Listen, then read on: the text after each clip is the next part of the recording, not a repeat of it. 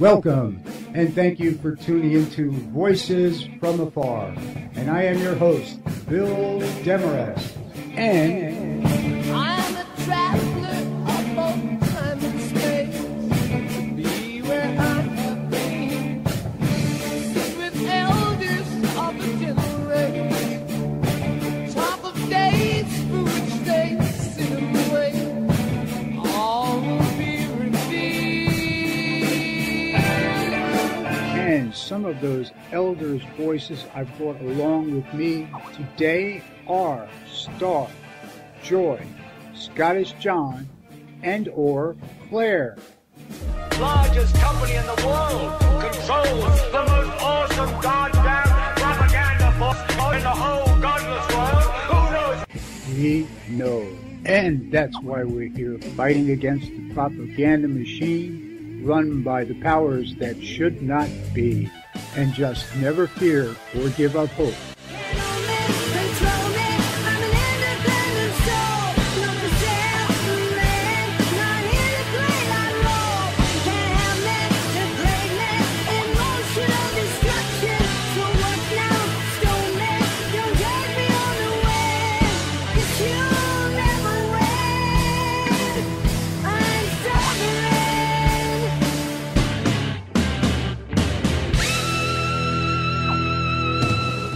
And you will find no fear-mongering here, only the truth, and a bit of humor to help you keep your sanity in a world that's lost its mind. Welcome and greetings to another edition of Voices from Afar. This evening we have a very special guest, that as soon as I can bring him into the studio, because his producer just told me he just walked in. Anyway, tonight's show is going to be very special, and John's producer is still talking to me. He just walked in. We'll be on Skype in 2 minutes. Oh, thank you, Brendy. Thank you so very much. And while Bill just babbles on, and we sit here. What the hell was that? Sha-la-la-la. Something just hit my house. Somebody just threw something at my house. Hang on. So, Bill, any luck? Yeah, any luck is yes. He told me he's online, and it appears on his Skype to add him to the call. I am really getting frustrated because it says to add him, and it keeps failing. Brendy, what's going on? He is restarting Skype. Thank you, Brandy. Maybe I could add Brendy to the group call. Yeah, thanks, Brendy. Let's see if she'll help us out here. Oh, Brandy, you're a fine girl. What a good wife you would be if you could bring John Wells closer to me. Oh, there's Brendy. Brendy. Hi. I'm just going downstairs to pick up John's phone because he's going to dial you on his phone via Skype. Okay, that doesn't help get him in the studio. That's the problem. Did he call that studio number? No, he's going to dial you on Skype, but the Skype is for some reason is not connecting on his computer. And he left his phone in the car. He's just sent me to go in and get the phone in the car so he can dial you via Skype. Okay. Thank you. 2 minutes and you'll have it. Okay, thank you. Like Okay, I said, bye-bye. Thank you. Well, that's pretty bad. Are they messing with Skype? He hasn't even said anything yet. Skype's just They just know he's going to. In all fairness, the internet has been a total nightmare this past 3 or 4 days. Between connections going off and messages trying to get through. Even John, just before the show, was trying to share something with us, and it was just a nightmare trying to get. I haven't seen it yet.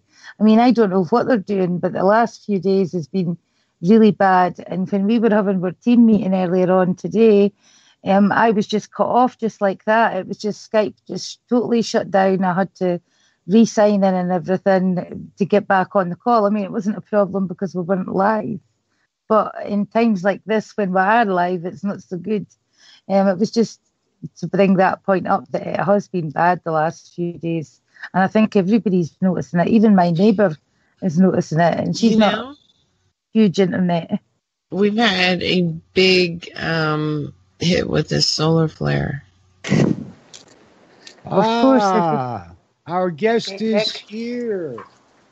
Guess who's here? Guess who's here? Yes. The man. Improvise, adapt, modify, and overcome. How is everybody? We're waiting.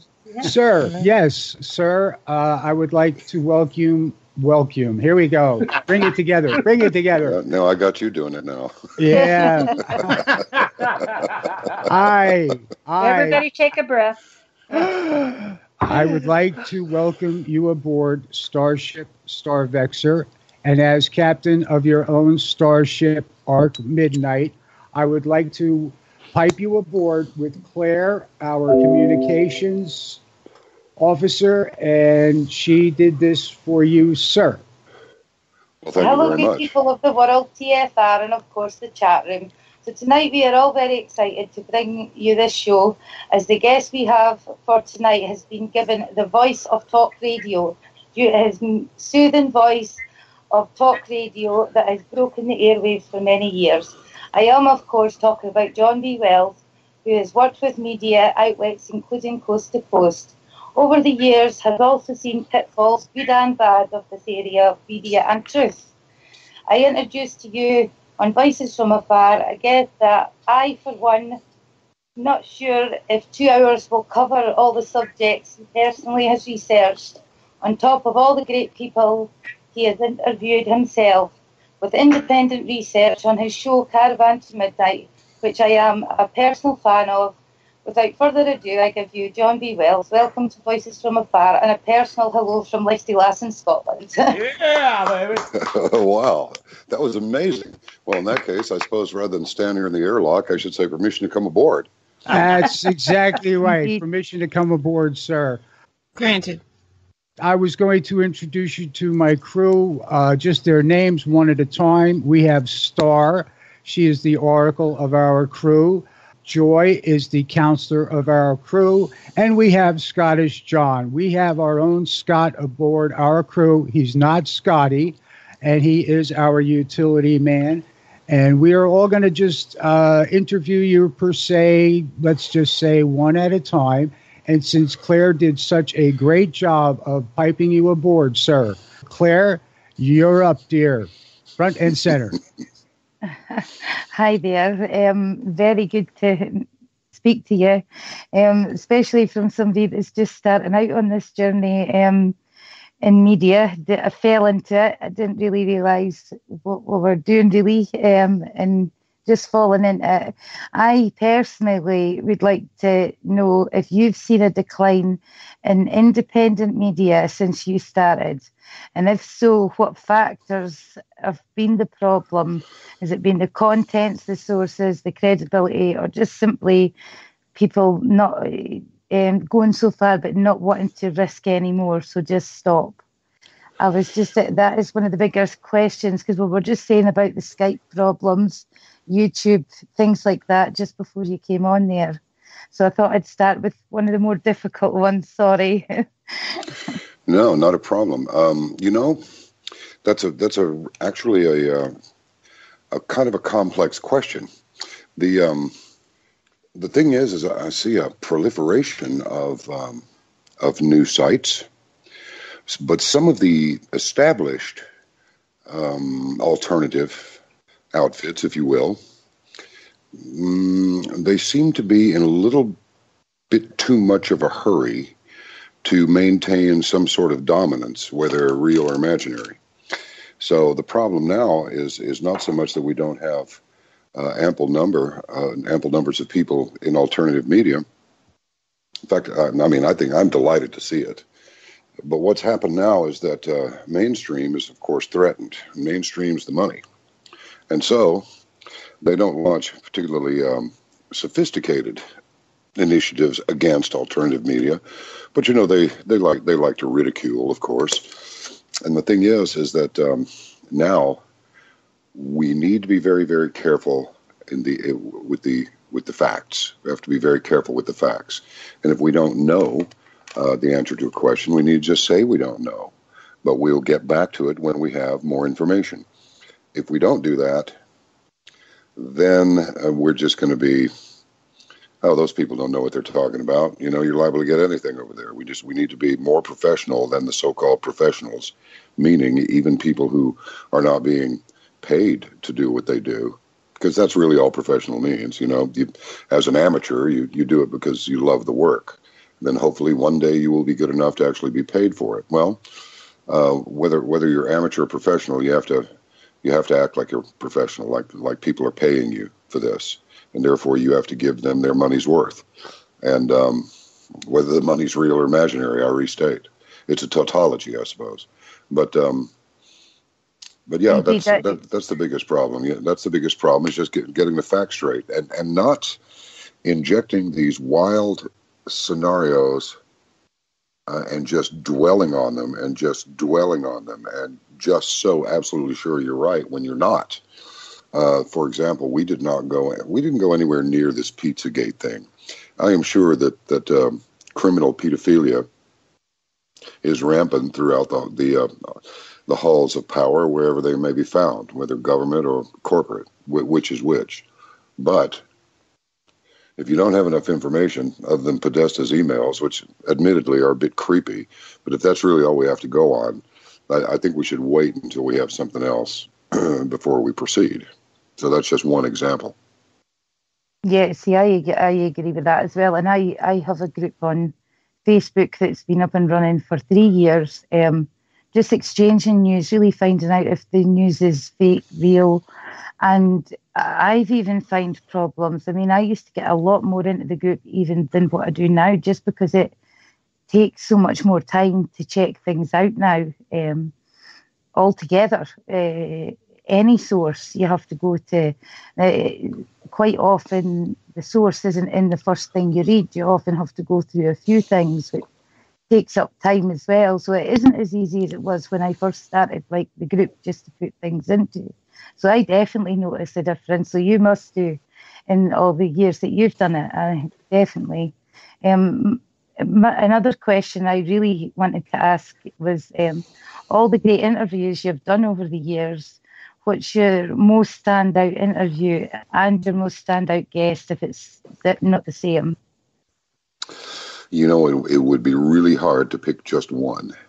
Mm-hmm. Really would. Because just recently, two people came on, Field McConnell and then Dr. David Janda, and they were both extraordinary. And Peter Vincent Pry, who is working with Homeland Security on this, what many people feel is an imminent EMP threat to our power grid. He was spectacular. Hugo Fugan was spectacular, who absolutely completely deconstructed the entire Cessna Caravan crash carrying Loretta Fuddy, and she was the only fatality. And it just, by the time he was finished, we spoke with him for over 7 hours. We had to make it into a 2-part program because we just couldn't let it go. And he had so much information. I wanted everybody to see it. So, and then some of the Dr. Helen Caldecott came on, and she, of course, she's an icon in the anti-nuclear thing, and so many others. Dr. Dimitra Antimisiaris, she's fabulous, and just, I can't really just pick one. However, if I were going to, it would not be one that happened when I was on Caravan to Midnight, as I am now. The one that I suppose really, really stands out is an interview with the late, great Ray Bradbury. And that was on Coast to Coast back in 2008, and it was just amazing. Okay, I'll need to go and look that one up now. I'm not familiar with that one, so I will be looking that one up now you've said that. Yeah. But having so many good people coming on, like even our show, everybody's got a piece of information. It's what you take from it yourself and what you know in your heart, I suppose, as well. Everything's open to interpretation as well, I think. So all these great independent researchers are brilliant, independently or collectively. They're great. So I agree with you there. There's no one that even I can pick, and you've done a lot longer but I'll be sure to look up that one that you definitely mentioned from Coast to Coast. Well, James O'Keefe was really good too. He was on just, I don't know, a little over a month ago. He was excellent with the man behind Project Veritas. That was a blast talking to him. Yeah, that was a good one. Yeah, I catch most of them on YouTube through your channel. Without fail, I always check in, just check, see what's going on. So it's a great pleasure to speak to you tonight. I think I'm passing over back to somebody else now. Well, thanks. There. Yeah.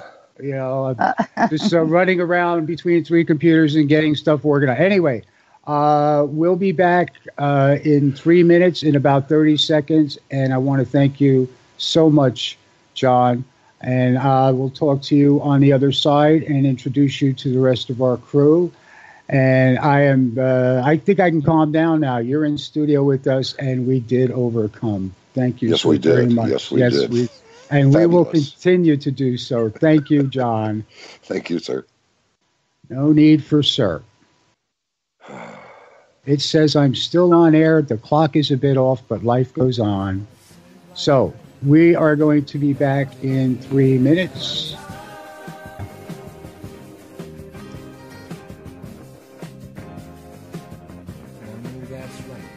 Okay, mute everybody. We are TFR. My hunted destiny is all I need to prevail. Truth Frequency Radio. And welcome to the triumphant event of Starship, Starvexer, and Arc Midnight coming together in one show, one place, one time. And now, John B., I would like to introduce you to Star the Oracle. Hello, John. I'm Star the Oracle. I'm a researcher since childhood of the prophecies, the supernatural, the paranormal, and spirituality, and a truth seeker. I'm an empath and seer, card reader, student of the natural medicines. I'm a mother of 2 daughters, former Marine and business owner. I've learned much from you and your guest over the years in my quest for all of the above mentioned. I thank you for all of that, and thank you for joining us tonight. Well, thank you. Do I call you Star or? No, Star is our official designation. Okay. All right. Yeah. My name's Sharon, but you can call me. My name's Sharon. You can call me Star. Okay. All right, Star. Fantastic. Well, thanks for the kind words. I appreciate it. It's good. You're very welcome. Wow, dude, I've got you on the radio with me. This is like blowing my mind. Sorry, it's my true honest self there. I don't know what I sound like in my interview. It's all, as the expression goes, it's all good, right? It is. I say that too. It's all good. So when you took over Coast to Coast, and I'm not going to talk a whole lot about that, but I started listening to you and your voice. And so then when you started doing Caravan, as I looked you up there, and then I too catch especially I love your new segments you're doing. It's a great way to catch up. Those are awesome. So the Caravan of Midnight thing was an excellent move with all that. And I'm glad you did. And I'm glad you're still going. And now that I'm in the radio too, I'm starting to pay a different type of attention to how you do things. So that I'm picking up some perks here and there, hopefully. I don't have your voice though. No, that would be a little unusual though. So well, obviously, yes. I've got my own voice. Not exactly comfortable with my own voice, but I have it. No, it's great. You got a great voice. Oh, thank you, sir. Wow. So I don't know what to ask you. This is funny. Like UFOs or secret alien bases stuff, or that's still UFOs, or Sasquatches, which I fell in love with when I was a kid, or wow, what's your favorite topic, I guess? You know what, lately, where Bigfoot is concerned, I'm always like, listen, I'm sure that they exist. Too many far-flung cultures separated by ridiculous distances have seen things like this. Mm-hmm. But until I actually see one, let's not get too crazy with it, because I want to see one. But that's probably just me. The flying saucers, everybody knows that they're out there. The jury's still out on whether or not. Well, let's see. So what is it? Is it us? coming back from the future, or is it angels and demons as depicted in Scripture? I tend to go with that. I find the Bible to be an extraordinarily supernatural book. People say I like the paranormal. It's like, really? Read the Bible. It doesn't get much more paranormal than that. But, as far as nuts and bolts and stuff that humans do, I'm very curious as to why all this interest in Antarctica. What is John Kerry doing down there, and why did Buzz Aldrin go? And what's the interest? And you got people saying, "Oh no, you can't go there. Nothing goes on there." It's like, no, you can go there, and quite a bit goes on there. So I don't know. I don't know where they got that. But you know what? Came to my mind. Which story was it? Was it a Superman? Was it one of them where the Titans were frozen in ice and they weren't supposed to awaken them, but they awoke the Titans, the giants, the ice demons, the ones down, frozen, tucked far away, put down there for a reason so nobody would touch them or find them, and then they got awoken. And I have this whole scenario going through my head of they've done messed up something. Then you hear on the other rumor news channels that there's aliens down there, there's bases, there's a war going on, and it's all like whatever. It's not changing what I'm having for dinner, so yeah. Hey. Well, what do you think about the hollow Earth? I'm not a supporter of the flat Earth at all. I've gained too much altitude in various aircraft to ever go with that. I can't do it. And even some people in the crew are going. Some people in the crew have done good, excellent. They said, the easiest thing to do is just talk to them. It's like, and I kind of go into Merlin then, as depicted by Nicole Williams in Excalibur. I will decide who I will speak to, and if it is up to me to decide which and whatever, I'm not doing it. Even Art Bell wouldn't do it. I mean, he actually got one of them on there. We've contacted astrophysicists and all, and they're like, no, sorry, too silly. So, but this hollow Earth thing, now that's something else. I don't mean like it's a snowball like you put on your desk, one of those things where you shake it and the snow goes around. I don't mean like hollow, the whole thing's hollow. But just knowing what little I do about Wells, England, from which the family hails, there are caves there that go so deep they've never been completely explored. That is my understanding, and they discover artifacts that they can't even date. They have no idea what period, what people, or what is this. So, wow. And then when you go to Scripture, and the devil says he spends his time walking up and down in it, it's like, really? Okay, all right. So, who knows? For a long time, people thought that the Tor, the big tower there in England, was the entrance to the underworld. There's always been this talk about the underworld. So maybe there really is an underworld, and maybe that's why we don't see are they big feet or big foots? The Yetis, the big furry guys. Yeah. And maybe big furry girls. Maybe they live underground. That's why you don't see them on the surface that much.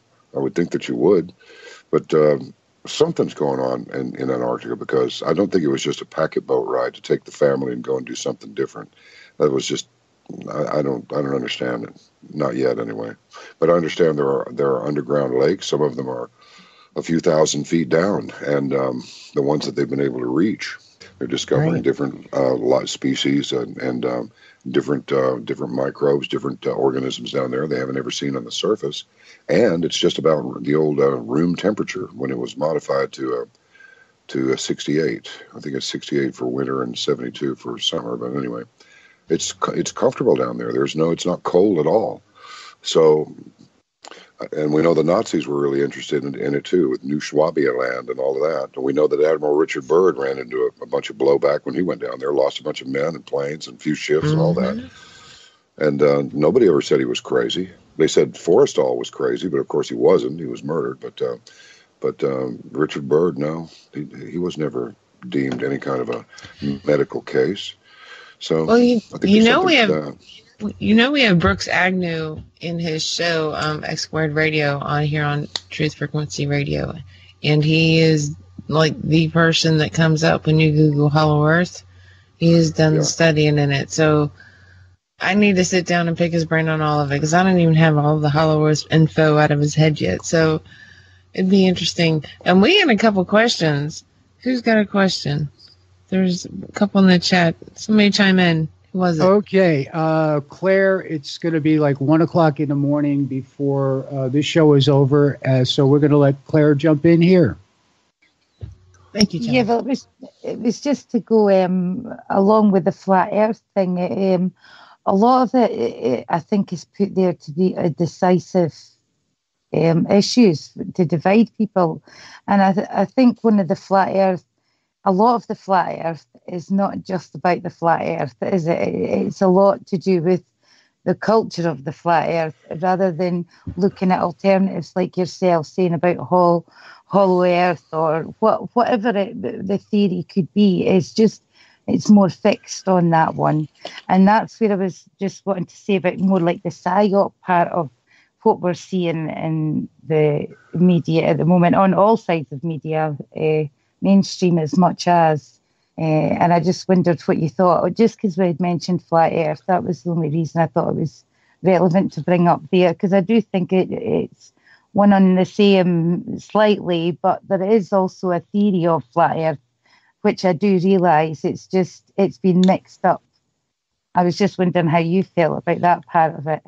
Well, I entirely agree. In fact, I stated on Arc Midnight, the terrestrial adjunct to Caravan to Midnight, and many times on Caravan, that I think it is a psyop, and that psyops are not always conducted in some, really awesome, sophisticated manner. Some of them actually are quite crude, and I think this is one of those crude psyops. It's and it is a case for division, but something more. At the University of Cape Town, some genius down there has decided that all contemporary science is to be regarded as racist, and all contemporary science must be discarded because it is racist, and science needs to start over. Now, these are the same geniuses who believe that the white engineers are racist because they built the water reservoirs too big, and they simply will not fill up completely. But if they had not been racist, they would have known that the best thing to do was build a small reservoir so that it would fill up. I mean, what? It's just extraordinary, and this is the same group that burns the administration building.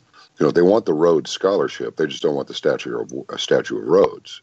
And so when they finish burning the administration buildings, and they burn their dormitories, and then they insist that the citizens, the white folks, take them in because they don't have any place to live now because they set fire to it. To me, this is on a par with what the flat Earth people are doing, and I think that it actually is a psyop. These people apparently have nothing to do all day except now they're arguing with each other. So we're expected to believe that a graphic artist was let in on the big secret that the Earth is flat by NASA when he worked for them. It's like, no, they didn't let you in on anything of the sort, and then, a guy took a selfie from the International Space Station, showing the Earth behind him, and he said, I'm sure, the naysayers will say this is fake too, and he's got his phone and he took a selfie. So it's there is a movement underway, I really mean this, to retard knowledge. Look at Common Core. Look at people graduating from high school. No child left behind. I thought that what that meant was every one of them is going to be educated, but it doesn't. It means every one of them is going to be graduated, whether they've learned anything or not. Well, I've got my high school diploma. Well, it's time. We are in such a mess now. It's time for me to bring in our counselor, Joy, and this is a little something she prepared ahead of time.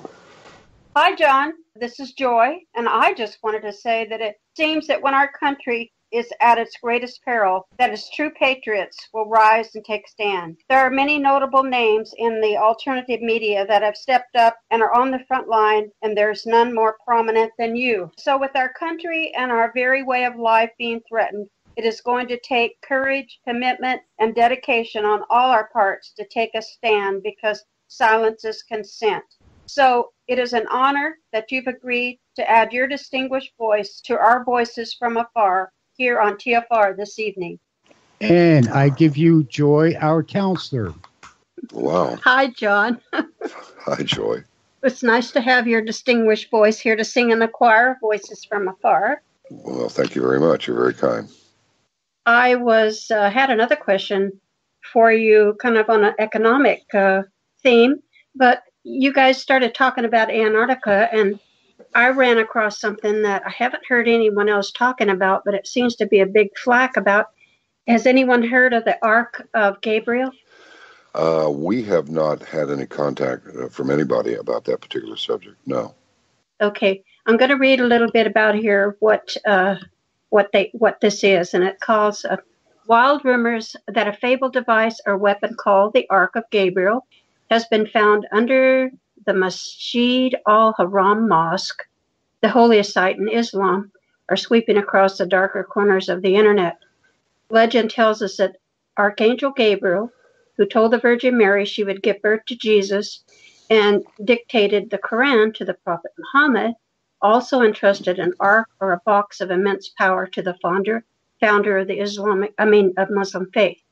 Muhammad was told to bury the ark in a shrine at a place of worship, for it to be brought out at the end of the world as it approaches.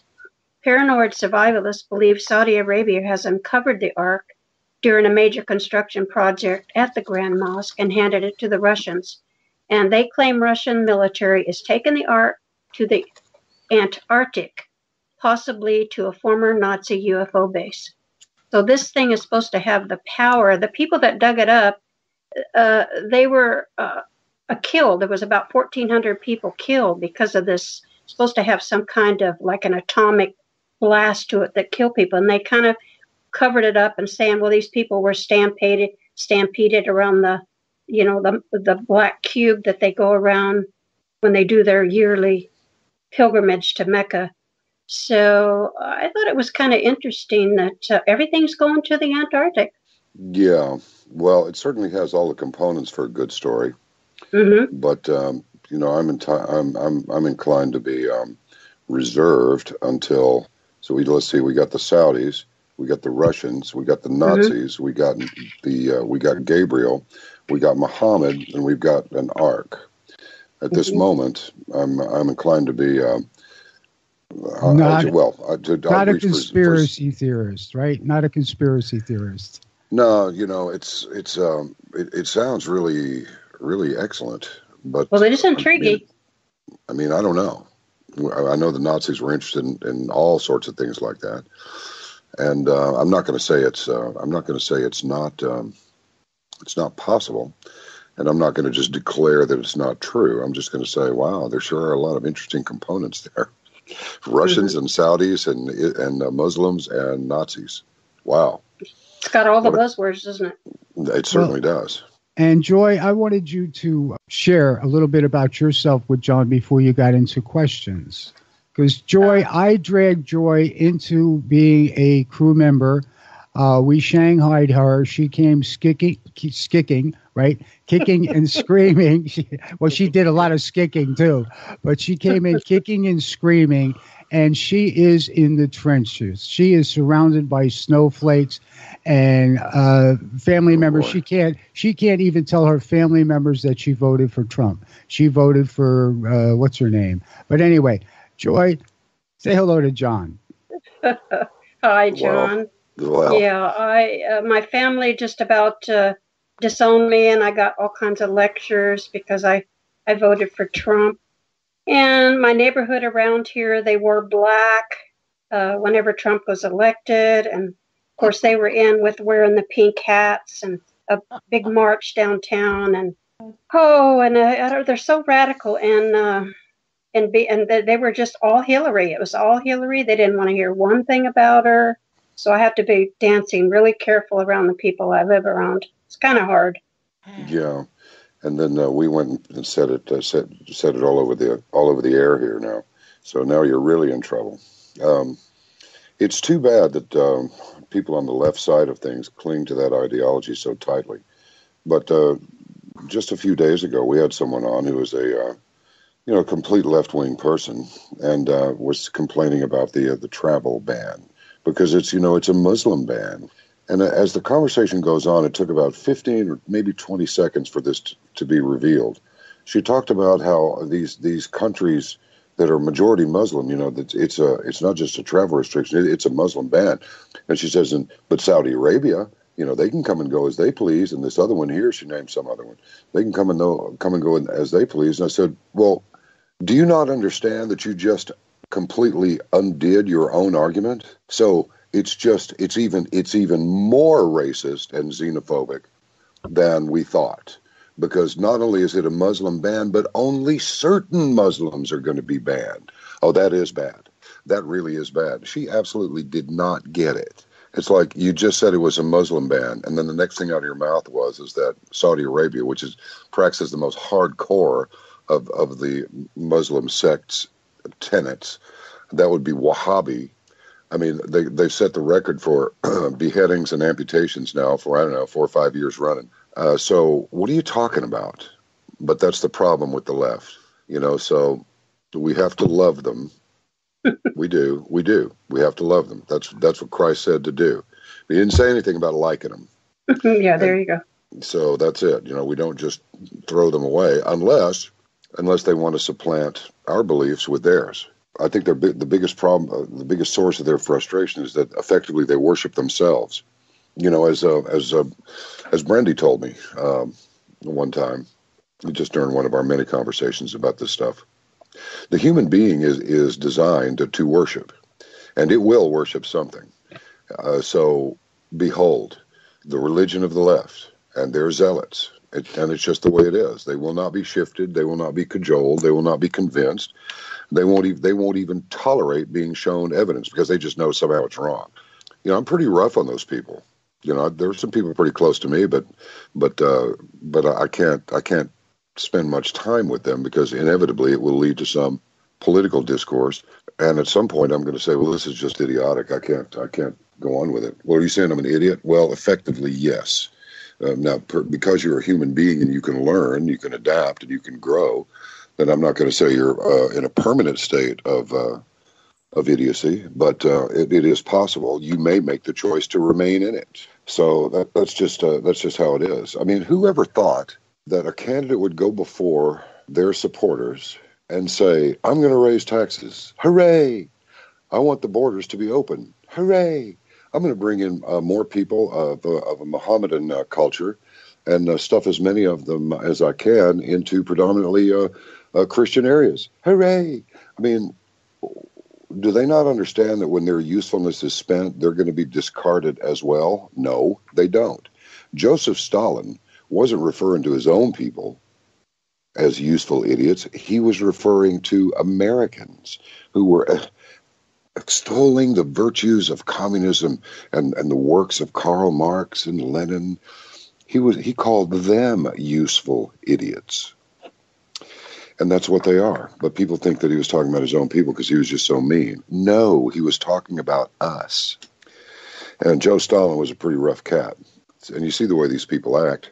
I've never seen, frankly, you better stop me here pretty quick, because I've never seen such a disgusting excuse for supposedly evolved human beings in my life. If they're not throwing their toys out of their playpens and running, fleeing to safe spaces because their feelings are hurt, they're out in the street with a mask on like a real coward and destroying other people's property. And then somebody tells the cops to stand down and let them do that. Just like that idiot mayor in, was it Baltimore, that said, well, for people who wanted to destroy, we kind of made a space for them to tear stuff up and destroy if they wanted to. I mean, why coddle these people? My feeling is that you look at a country like South Africa and what it was and what it is now, and then you see the picture of Soros standing there next to F.W. de Klerk. I call him the willing dupe, and he was. And not a very nice man at all. He divorced his wife, married his best friend's wife or his brother's wife or something. And his original wife wound up getting murdered. Who knows why that happened? Luck of the draw, maybe. But it's time for us to recognize that I think the women are waiting for us to be men again. I think we should remember we are the men of the West. Yep. And we have built civilizations. It's like, whoa, what, are you some sort of a racist or something? No, not really. I mean, really, my race is actually quite pathetic. All we did was go to the moon, split the atom, build ships that sail on the surface as well as under the surface of the ocean, build civilizations, and develop all the tech that's widely distributed. The Chinese are falling all over themselves to steal our stuff and then sell it back to us cheaper. So actually, the white race is completely pathetic. But it should be noted, though, that the ones that they would have take over, black people go to Africa because it's the motherland. And invariably, they hook up with a Caucasian tour guide. Treat them poorly, real poorly. And by the time they've been there a few days, they can't wait to get back on the plane and get back home. Oh, it's the motherland. This is just really it. It's like, yeah, well, I'll tell you what. You put your gangbanging Alpha Sierra out there in the bush for a little while, and let's see if you make it 10 minutes. Because guess what's going to happen? Another black guy is going to come over and kill you. It's just the way it is. So I go back to where I originally started, which is, why are the women being put in a position to have the strength? Why are these men turning into disgusting little babies? I would say something else, but I can't on your program. But it has to do with breastfeeding. And the second word is babies. Why are they turning into these hopeless little weenies?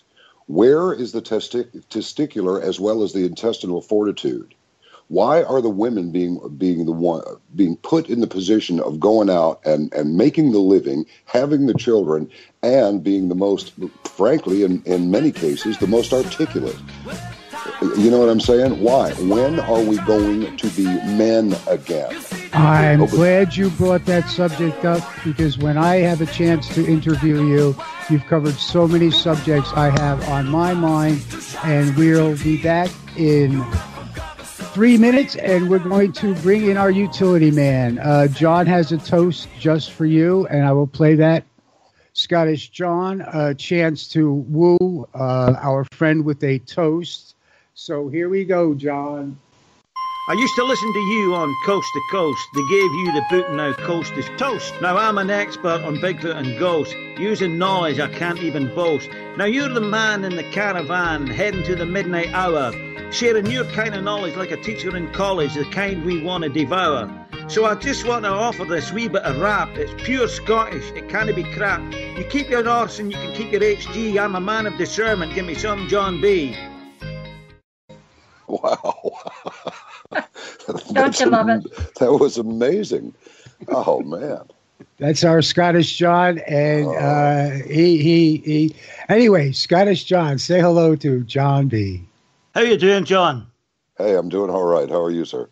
Great, mate. What a pleasure to talk to you. It's mutual, I'm sure. Wow, well, that was extraordinary. Let me kick off with this one. I think it was about 3 weeks ago on Saturday night. I just got knocked out of a poker tournament, I think. And I just flipped back over to my Facebook page, and there was your thing, Arc to Midnight. So I click on that. And who are you talking to? But one of my dearest friends in the world, Dr. Laura Presley. Oh, yeah, she's such a great gal. That was quite a moment. I'm usually angry when I lose at poker, but that night it was, what do they call it, synchronicity or serendipity or something like that? Maybe a little of both, yeah. There you go, yeah. But thanks to you, I've now become an expert on Bigfoot and ghosts and haunted houses, because since your ignominious exit from Coast to Coast, that seemed to be all they ever talked about. And oh my God. But it has kind of worked out for me in one way, because there's a few bars in my neighborhood that have hired me to come in about 15 to 20 minutes before last orders and start talking about Bigfoot and haunted houses and ghosts, and they no longer have any problem clearing out the bar at closing time. So. Oh, John. But John. What a sad world, eh? As I said to these guys, the other week there, I made up this daft wee joke. I said, if you cross me with Bigfoot, would you call me Sasquatch, John? Absolutely. There you go. Yeah. Anyway, I don't want to dwell on the coast to coast thing, except to say I no longer listen to it, because since your departure, there's been incidents, and I've just finally said, nah, screw it. I can't listen to this crap anymore. So we are no longer companions in, I was going to say in my bed. But that doesn't sound right, does it? Oh, that's the wrong show. I know, yeah. I have to listen to repeats of Alex Jones when I go to bed now to put me Wow. to sleep. Oh my God. You listen to Alex to go to sleep? Wow, that's strong stuff. I'll have the volume down low, you know. Oh yeah. Oh man. Yeah, well, one of the best things that ever happened to me was being hired by Coase, and the second best thing that happened was being let go by Coase. There you go. So it was So I perfect. say about the Marine Corps. Yeah. The Marine Corps. It was a little bit like the Marine Corps, but without the guns. You don't want to mention those, you know. Yeah. Yeah, Well, I would say it's the best thing I did, best thing I got out of. Go ahead, John. I was going to ask your opinion. Obviously, you know what happened in Westminster last week. So yeah. And I follow the news every day from back home, and as soon as I heard about that, given the kind of business we're in, right away, your spidey sense goes off, and you think, okay, what the hell's going on here? Now, I used to live about 5 minutes away from Westminster there. So I know that area very well, and I've passed by that corner of Westminster Bridge at Parliament there, God, thousands of times. And when I got to hear some of the details of this thing, where this guy in a car had mounted the pavement, or the sidewalk, as you guys call it, sort of in the middle of the bridge, I thought, well, that's a really strange thing to do. And he made his way into that little parking area in through the gates. I don't know how the hell he did that. Well, I found out part of the reason for this is like the Pentagon on 9/11. Now, I'm sure you know that London is renowned for having more security cameras, CCTV cameras, than any other city in the world. But this guy managed to get his car that close to the gates. And actually, to get past, there's 2 policemen usually on duty there. Just to clear something up that some people may be a bit confused about, they don't close those gates. They're permanently left open because they're old-fashioned gates. They're on a hinge. They're not these electronic closing gates. But the traffic in and out of there, because it's so close to Downing Street, is pretty constant throughout the day. So they don't want to be bothered with closing them. But it stinks. It absolutely stinks that guy actually got in there and sadly, very sadly, ended up being able to kill a policeman. I mean, the CC camera's not working. Come on. Who are you trying to kid? What do you think of that? Well, that combined with MI5 supposedly knew him, and he was allowed to remain there. It's look. It's just stupid, John. I mean, the fact of the matter is if I were going to get real wild with it and decide, okay, this really is a very, very serious psyop. Well, what would the components be? Well, first of all, we'll impose these people on the indigenous population, and then we'll track them. But if they do something, no big deal. So we'll hit the citizenry with 2 levels of fear. One is just walking around among them, knowing their propensity for violence. And then the second level of fear is we'll let them actually commit it, even though we have them on our radar screens. And when people say, look, I mean, I go back to the women, the woman out there doing the loudest and most articulate, calling for some sort of sanity. And that would be that little gal, Katie Hopkins. I want to say she wrote an article in, I think it was Daily Mail, about how we can't keep doing this at all. Yeah. And you can't. I mean, but, again, this, some woman, I saw her today, she's got an African last name, and she's clearly an African individual, and she just thinks it's wrong. It's wrong for murderers and rapists to be deported from Sweden because, well, the Swedes, if they commit a murder or a rape, they're not deported. It's like, well, but they live there. It's like, well, we need to have a uniform policy. I mean, this is the kind of idiocy. I mean, it would have been fine with me if this information had never reached my eyes, let alone brain. But because it is out there, because they give a person like this any place on any tabloid or any major news outlet anywhere, the fact that we even acknowledge their ridiculous doctrine, it's there's on the sideband, what we're being informed is that it's all right and that we must tolerate all opinions, no matter how ludicrous they may be. And what effect does this have? Well, it demoralizes the citizenry, because then they begin to think, really, our elected officials, our so-called leaders, are okay with this. Who is it that they're afraid of offending? You know, that little guy, Rodrigo Duterte, over in the Philippines, I think he's got it down. You know, he's a nasty little thing, but you always know where you stand with him. And I don't understand why these politicians, we're going to have an election, and you're going to elect somebody, and then they're going to permit this. They won't stand up for their citizens. They won't eject the criminals. They won't pop a chip in their backsides and say, don't come over here again because we're going to wand you.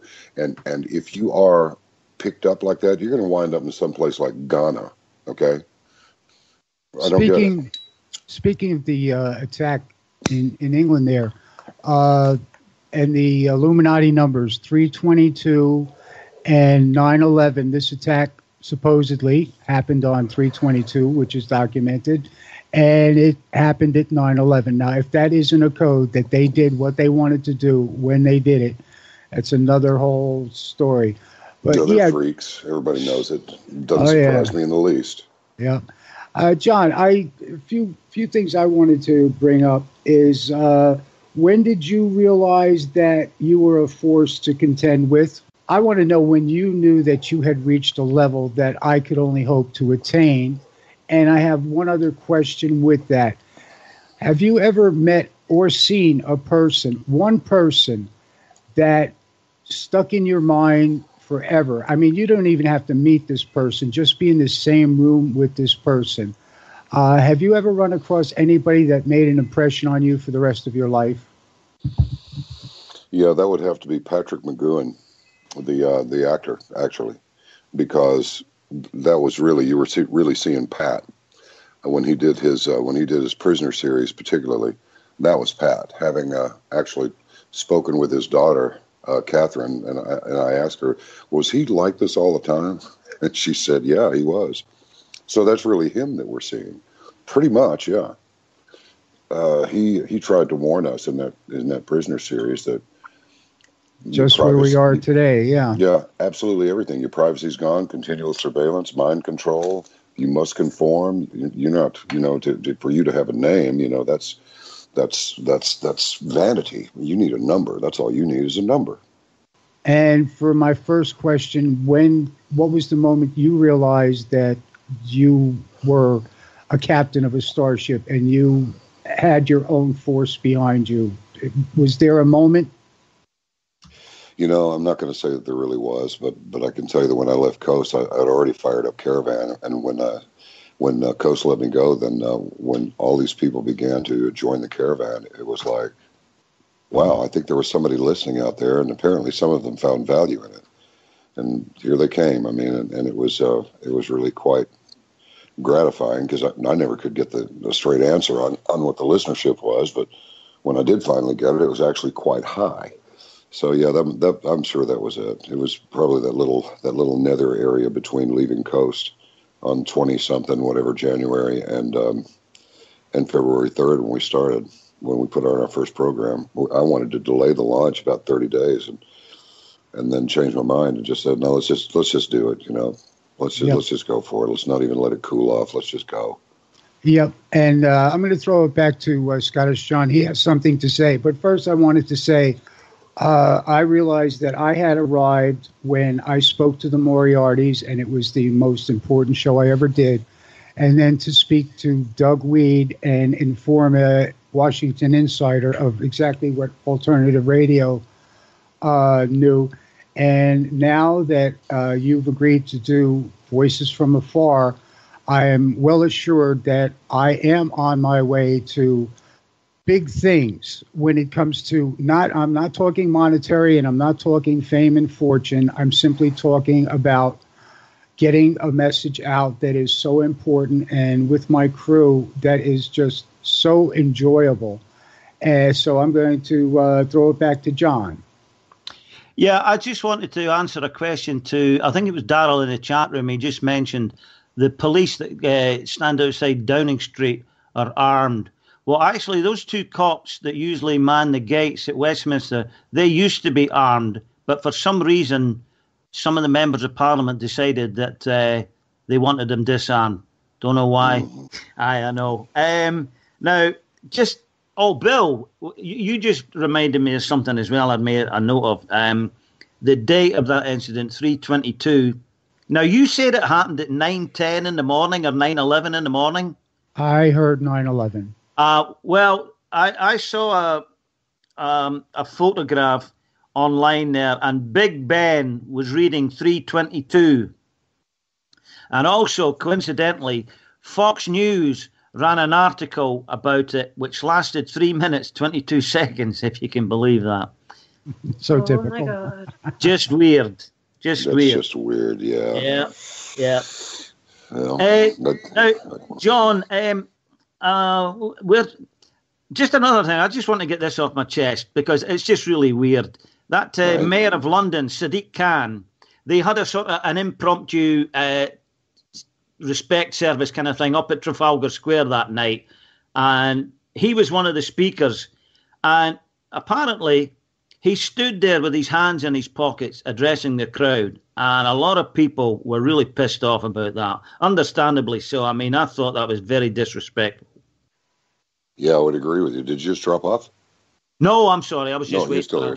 Yeah. No. Who elected him anyway? Oh, I've no idea. I have no idea. I've lived here 18 years, and I really wasn't following the political scene back home because after the Thatcher years, I needed a break, man. I just needed to save what was left of my brain and my sanity. And it was only by virtue of the Scottish independence referendum happening in 2014 that I started following politics back home.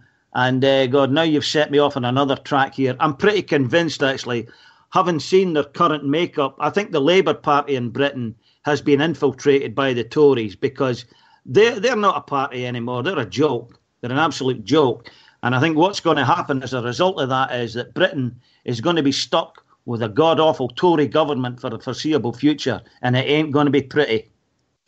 Yeah, well, the same thing happened in the States. The Democrats, and certainly their ideology, they used to be the champions of the working man. I mean, the idea was that the Democrats would make sure that everybody had a job, and the Republicans made sure that nobody was left out. That's one of our guests on Caravan said, and I thought that was really pretty well put. They would take care of business, and they'd ride herd over the, as we say in Texas, they would ride herd over the corporations and make sure that through corporatocracy, people weren't left out. And the Democrats would make sure that people were taken care of and they'd have a pension and things would be fair and there wouldn't be any sweatshops and so forth. But now it's all about the money. I mean, when Dr. David Janda came on, he's all about prevention and so forth. And nobody was interested, even in the halls of Washington. They had no interest in hearing his protocol for prevention because there's no money in it. They don't want to drop the restrictions on competing across state lines in the United States for insurance coverage, because if they do that, then prices will go down and they'll make less money and so forth. So it's the same thing. I mean, that's what they do. If you're up against a political ideology, how do you crack it if it won't budge? Well, you just infiltrate it with enough of your own people until you dilute its strength, and then eventually you have what we have in this country, and apparently in what you have in the UK as well, which is, you have two parties, but actually they're identical. Yep, you nailed it, brother. I used to listen to a late night radio talk show in London called LBC, and about 2 a.m. every morning, the host would have a trivia phone-in quiz. So I'm lying in bed listening one night, and this lady calls in. She's got a couple of questions right. And the next question comes up. Who was shot in Dallas on November 22nd, 1963? What do you think she said? She said J.R. Ewing. J.R. Ewing. There you go. Wow. That doesn't surprise me in the least. Not at all. And John, speaking of riding over the herd, I have no idea how many people you have in your staff producing your show. I had a friend tell me that I should go independent like you did, and I said, no way. I put this show together myself, the editing, the clips, etc., and I could not do it without my crew. And I was just wondering, how many people do you have on staff? And I don't think I'm going to need any lawyers. You did. I want you to know that I contributed to your lawyers. I became a subscriber. And I was just wondering, what kind of staff does it take to run your show? Well, thank you very much for being a member. I mean, I really mean it, because we're completely member supported. Well, I have a technical producer in there that does the actual recording. Then another person edits and so forth. But then outside of that, you know, we have office staff, and I mean, because we ship a lot of product and answer a lot of phone calls. I mean, I don't know. There's probably at the end of the day, there are probably 15 people involved. The IT, the combination of the IT people and the problem solvers who look after the caravanners if they have any issues, whether they lost their password and tried to reset it and couldn't, or just whatever it is. But yeah, between the IT people that just keep it running, and the office staff and the production staff, there's about 15 of us. Yeah, in our case, Chris Geo set this whole thing up. He's a code writer and a musician. And as I said, I don't want to go independent because he does such a fine job with this station. And we do have a family here at Truth Frequency Radio. We have 2 minutes till break time when I'm going to bring in the Moriartys, and we'll chat during the break. So, John, take us out for 2 minutes. Okay, well, here's the thing. Well, a lot of people that are listening to your program right now, maybe you gave them the heads up that I was going to be on there. They're probably already wise to it, but for new people out there, as I say, you know, there are some out there that will say, I'm completely free from corporate influence. And it's like, no, you're not. You are a corporation. You are corporate influence. I'm totally divorced from the mainstream media. No, you are mainstream media. And as a matter of fact, you supported Ted Cruz in the election. So the thing is that this audience that makes up the membership of Caravan to Midnight is the most giving, caring audience that a person could ever hope to have, ever. Much more than I ever expected, and just exactly what I wanted. And so if you join, you will find over 700 programs already in archive, and they're good ones. They really are. We a couple of people just work continuously on keeping up with what is interesting and what will be interesting in the future. I'm engaged in that myself, but this is not happening right now, but it may very well happen in the near future. So let's talk to them and let's get ahead of this thing a little bit. And if you join us, you don't have to spring for $60 for the whole year. You can get a half a year, or you can get a quarter, 3 months at a time. But I would urge everyone to just go to our YouTube channel and check out those daily news segments. That's the first part of the program. And the thing is a lot of people are having trouble with money now. And I suspect it's going to get worse because I'm seeing some symptoms here that I'll go into with you later. But I'm seeing a few symptoms. When you see corporations that are separate from each other and yet they're in the same field, but they all begin having trouble at about the same time. This things start. The behavior is the same between all of them.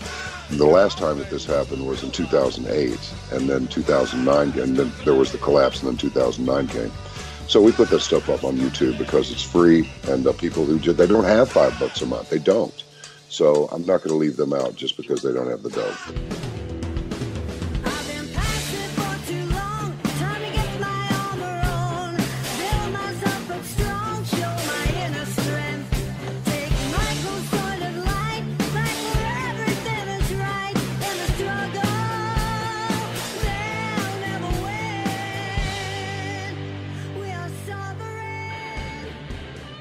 And we are back with Mr. John B. Wells, perhaps the height of my career so far, other than having a show with Jimmy and Joanne Moriarty, perhaps my most important show on Truth Frequency Radio, and I brought them into studio.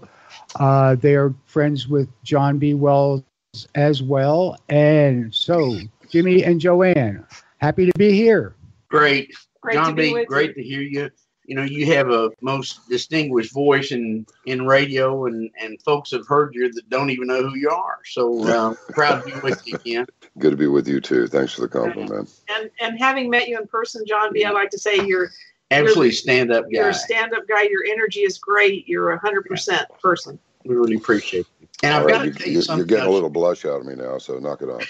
You've got a great audience. You know, Joanne and I are out on the end of a little limb, and we've had so many wonderful emails and letters of support and stuff. You've got a great audience, and it's one of the most outstanding responses we've had.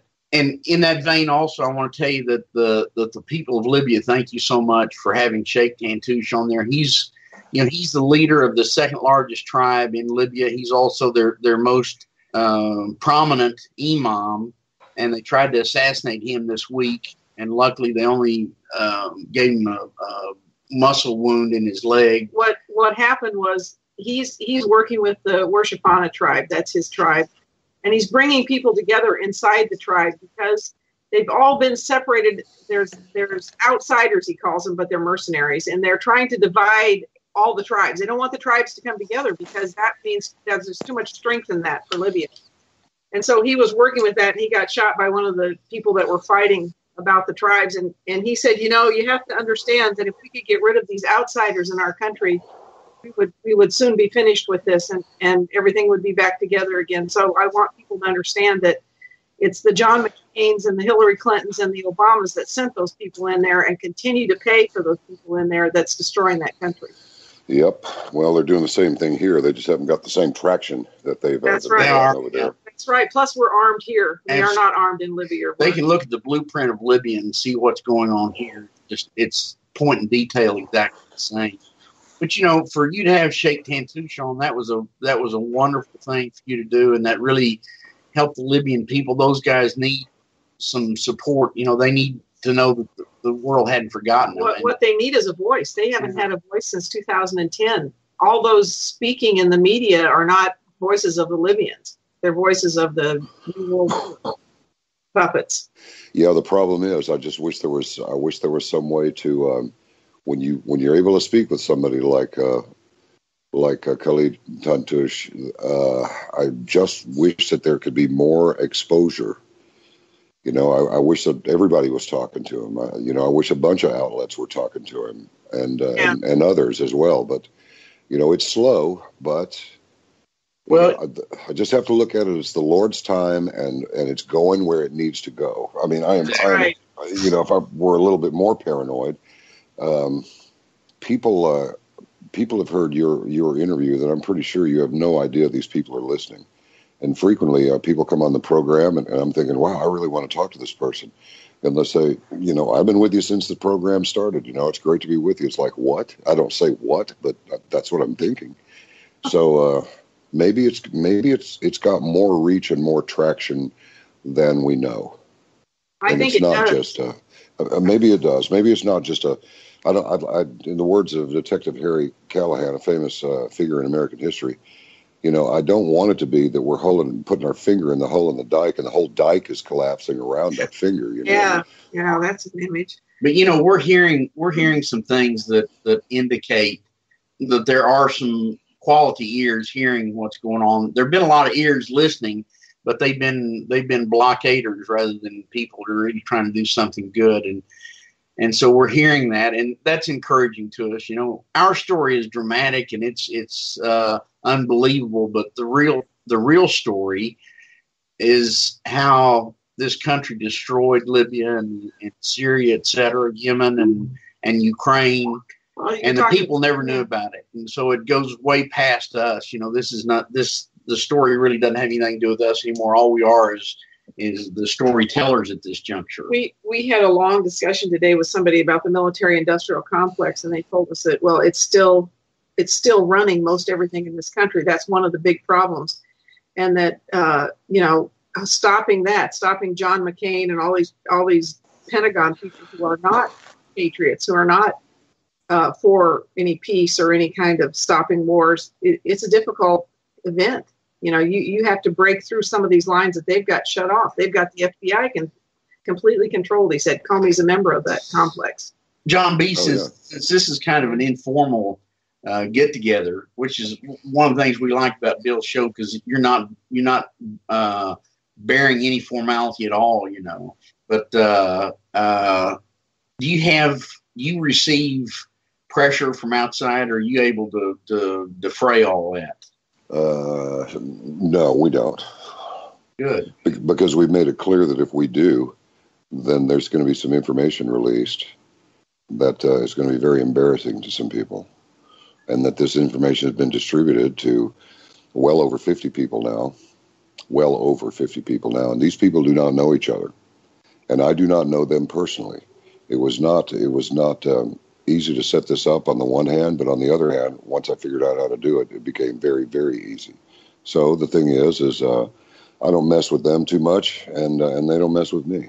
And as long as we have this understanding that, well, and the other part is that there are a lot of good people in CIA. There are a lot of good people in FBI.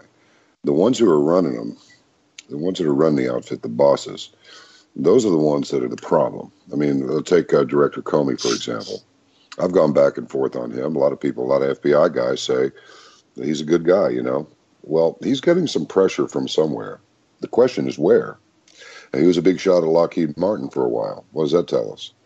I mean, what is this supposed to tell us? Yeah. The same thing that, look, folks, here's a problem. I'm speaking to the listeners out there.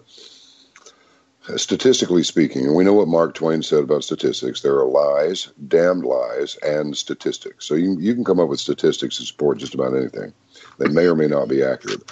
But these seem to be pretty accurate. And the statistic that I refer to is this one. About 10% of the people out there, if you really want to stretch a point, really stretch it, then go to 15%. But let's say between 10 and 15% of everybody out there is actually capable of independent thinking. If you are capable of independent thinking, you must understand the following. You are a leader, period. You are not a private. You are a captain. You are a lieutenant. You are an officer. You can lead people, but you have to know that you have already been given your rank, and the war is well underway. So come presently upon your hour and lead. People want, earlier in the program, I said people want to worship. They're designed to worship. And they will worship something. Whether it's good or bad, they will. And that was the one subject you brought up. I was talking to Scottish John earlier. When you have people bowing to the Pope, bowing to Obama, bowing to the Queen, John B., can I ask you, what the hell are we doing here when so many of them are bowing to people that are ruling and tyrannizing them? So I've come up to the conclusion we were sent down here, as you know, to gather our troops to take them to our starships in the hereafter. But John, what the hell are we doing here with all of these bowers? Well, they're followers. And those people that they're bowing to were put in a position to be bowed to be given the kissing and backside ceremony. But once they're revealed, a lot of those people that were doing the bowing, they're going to be upset. If for no other reason than it's like, well, you're calling me an idiot because I bowed to that person. It's like, no, you're not an idiot. You were fooled. Well, that's just as bad. You're calling me a fool now. That's where they'll take it, because independent thinkers do not operate on emotion. Independent thinkers operate on facts. I mean, for example, how many people know that Progressive Insurance is actually, I think he stepped down from his position with with one of the liberal organizations, whether it's the Democrat Party or the ACLU or one of them. But now, how many people know that Progressive Insurance was named Progressive because it's the ideology, it's the political ideology behind the name? And that's really true. Another one is Starbucks. Let's see, another one is AARP. Most of the people voted that are members of AARP. They weren't for Obamacare, but AARP threw their support behind Obamacare and Obama. You have to look and see who you're spending money with. When the homosexuals decided they're just going to show, that Chick-fil-A outfit, just what a bunch of bastards they are, and they're just going to run them out. They made the guy's whole year in a week because people stood up. That's the thing. Normal people do not want a brawl. Normal people do not need a safe space. Their home is their safe space. Their family is their safe space. Their beloved, their children, whatever, their significant other. That's their safe space. These other people need an actual designated safe space so that like-minded idiots can go there and they can all get together and comfort each other. I'll tell you what Brendy said. When these idiot Swedes put on their pussy hats, that's what they call them. And it's true, because that expression actually has nothing to do with genitalia. It is actually short for the word pusillanimous, meaning small-minded, petty, or cowardly. And I tell people, you don't have to believe me, just look it up. So here are these morons sitting there with their pussy hats on. And, Brendy said, that hat suits you perfectly, because that's what you are, pussies. Now, bleep off and go and be men. And that's what they should do. But they don't. Instead, it's like, we're gonna stand in solidarity. Stand in solidarity with what? Here, let me tell you what you're standing in solidarity with. Flash, headline. Wow, female athletes are being crushed by other female athletes who used to be men. What? Nobody saw that coming. Nobody saw that one coming at all. That guys that convert to being, hey, I feel like I'll put on my dress today and a bra and some panties. These people are like participating in sports. Men are stronger than women, not in each and every case. You're going to want you're going to run into a Josie every once in a while, like in Moon for the Misbegotten, that Eugene O'Neill plays. She carried a club, right? She was a big old girl, and she'd kill you. But they're not all like that. They're not all Amazons that are warlike and carrying weapons. But I digress. Men are stronger. They're built stronger. They're built bigger than women. And that brings me back to what you sparked in me. As for completing your mission here, and men are just, when are women going to stand up for women? Because we got this death cult coming in, changing their genitalia, putting them, they're actually, I don't know what you call them. They're not even beings. I mean, they're hidden under everything. So your mission as a man to wake other men up. I cannot believe that men do not stand up for their women in Europe who are being raped. It's just, are they afraid of causing a war in their own town to protect their women? No, they're not. No, they're not, brother. They're not. They're afraid of getting in trouble because they're sniveling little weenies. They're not prepared to say, you know what, screw you.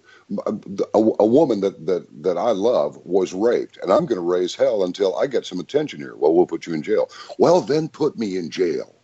But then the other men need to show up and go, you need to let him out of jail, because this is what's going to happen if you don't. None of you SOBs are ever going to hold office again. We will throw you out. We will cut off your money. We will create incidents of civil disobedience that you just won't believe. What this man did in being outraged over the rape of his woman, his daughter, his sister, his wife, his mother, was entirely correct. He is within his rights to raise hell about this. And you want to put him in jail? Well, let me tell you what. You're going to, by the time we're finished with you, you're going to flee to a jail. So that will become your safe space. But won't anybody do it until push comes to shove?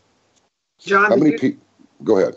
Did you see that guy in Texas that beat that man to death that raped his 13-year-old or 5-year-old daughter? Raped his 5, and they said no charges were. They dropped the charges against him. That is entirely correct. Texas. God bless Texas. The law is still on the books. It's the deserve to be shot law or killed. And if 12 of your peers determine that the guy that you killed need to be killed, then you're scot-free. Well, it's what John Mellencamp wrote in that song, Crumbling Down. Some people are no damn good. What are you going to do? Let them out so they can do it again? Exactly. But, John, I've got to tell you, taking the hard road or taking the right road isn't easy. We're proof positive of that. They make it so easy to do the wrong things and so hard to do the right things. And so most people will opt for the easy road. And you threaten somebody with going to jail, gosh, that's their biggest fear because they've watched it. They know what's happened in jail. But it's hard. I can promise you it's a tough road to take. But we all need to do it. We all need to do it. Look what they did to Jesus. What did he do to anybody? Yeah. Oh, yeah. Nothing. Well, he threw out the money traders. That's the same guys causing the trouble today. Well, that's right. And I think everybody needs to understand, cut these people's money off. Yeah. Yep. Just quit buying it and it will go away. If you want something to go away, stop buying it. Now NBC's going to, we're thinking about, swinging to the right a little bit. Well, they're not doing that because they believe that it's the right thing to do. They're doing it so they can save their business. Yeah. Don't let them save their business. Cut them off. Don't ever watch them again. Yeah. Yeah. Well, like you said, the Starbucks CEO is stepping down. He's cost 5 straight, what do they call them, terms, or 5 straight quarters of downturn in the stock market because of his lunacy. Well, he's a moron. He decides he's going to hire 15,000 Muslims. Yeah. Target is all out of business. Yeah. Well, remember, Progressive Insurance, AARP, and Starbucks, those are the big ones. It's like you've had enough of our money. Yeah. That's it. And you walk in there and it's like a cult anyway most of the time. So I don't know. I'll make my coffee at home. I don't have to go to Starbucks. Yeah, Starbucks has nasty coffee anyway. Always. Their little custom drinks are okay, but get an Americano if you're going to actually have coffee. That way it's heading and sitting there for an hour. Yeah, you'd have to drive 100 miles to get to one anyway. Yeah. Some of this stuff is going to sound draconian to people. It's like, well, that's just mean. It's like, listen, sometimes meanness is being ugly to people without reason. But once you say, you know what, this outfit XYZ over there, they're responsible for the maiming and killing of a few people and, other people being fired and so forth. Not only are we going to run you out of business, but don't say you're sorry and then come back with a different sign because we're going to find out who you are. You're not going to be in business anymore. This is your punishment.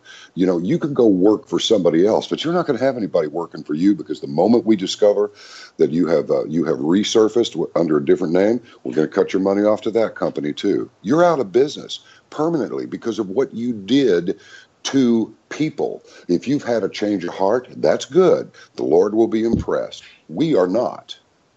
That's right. And that's it. Speaking of the Lord, the liberals and the snowflakes, they try and play off Jesus as a pussy. Jesus was tough. Oh, you can't do that. What would Jesus do? Well, Jesus flipped. He flipped the money changers' tables. He brought out his whip, and he cast them out of the temple, which is exactly the example for us because nothing has changed since Jesus said, out. So we have to, exactly. Does anybody remember the one about, I didn't come here with any good news. I came here with a sword. Yes. Amen. So all of you who have a cloak, go sell it and get yourself a sword. And I think it was Peter said, Lord, I have 2. And he goes, okay, that's enough. So I don't understand how it is that on the other side they can be do mean things, do horrible things, say horrible things, treat people badly, and act like that's allowed. That's fine because we said it, but you can't do that. They force-fed us political correctness that's really not political correctness. It's little balls of shit, and they taste bad. Yeah. Well, there was a thing, I can't remember which university it was. It was from campusreform.org. Check into that one regularly because you'll see so much stupid stuff going on there you won't believe it. But the brutality of masculinity, because people think to be meek means to be sniveling little weenie. That's not what it means. It means power, however much you have of it. Maybe you have great power under control. So to me, the ultimate masculinity is a very powerful man treating his woman with tenderness and care and attention and deference, and still being able to say, I don't think this is a good way to go, and just be cool. What's happened to the women now is that for so long this topless stripper prostitute mentality and the porn, all these idiots running around, they just can't, they can't actually, most of them cannot actually please their partner, but they compensate for this by just going from one partner to the next, to the next, to the next, to the next, so that nobody's ever really paying attention to it, and they don't really have the opportunity to get into a relationship of any depth. But the thing is, the strip bar and prostitute mentality, which really started pretty much with Madonna, and her trashy antics along with her trashy songs. And you see now she's pretty burnt out. I don't want to see her in one of those costumes. Never did, but especially not now. Women thought, well, we have to be like this to be appealing. Women want to be appealing. That's chauvinistic. I don't care. It's true. Go out into public, leave your safe space and go look around. How do the men act? How do the women act? Well, now you're given a choice of men, either a brute or a hand-holding little fairy.